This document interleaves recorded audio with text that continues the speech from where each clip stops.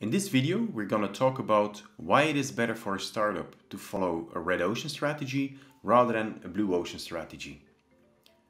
A few years ago, there was a book on the market, and it is still on the market, that made the case that it's better to go for a blue ocean rather than for a red ocean. Where they said that a blue ocean is an area where you will create your own demand, where you don't have a lot of competition, rather than a red ocean, which is a market where you have a lot of competition, where you have a lot of trade-off between value price, and where it is, as in other words, very hard to compete. However, today I'm going to tell you why it is important to follow a red ocean strategy as a startup. Typically, a market looks like this. You have a number of big incumbents, and they serve the majority of the market. It can be 80%, 90% of the market. But at the fringes of the market, there is an underserved segment.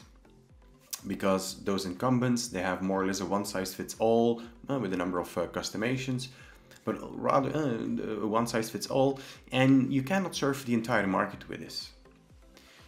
And imagine the following, that you enter this market, you go to one of these underserved segments, you define what is your ideal customer profile, and you build a solution for this. Those customers, they know they have a problem.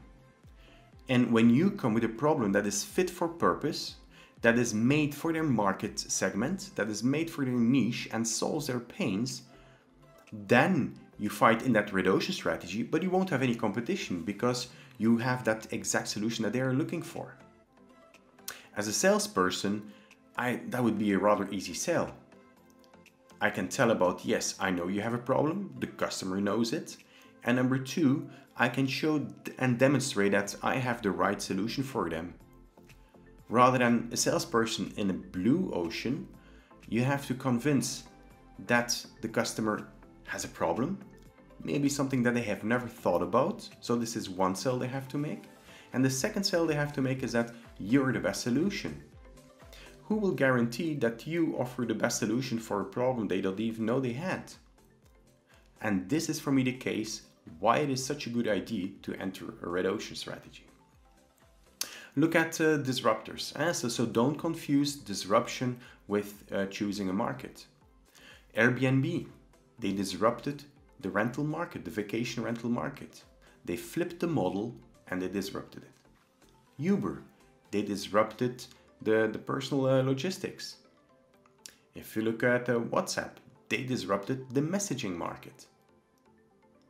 If you look at knowing technologies, the 3D printing market, what will they disrupt? They will disrupt the logistics market, the distribution market.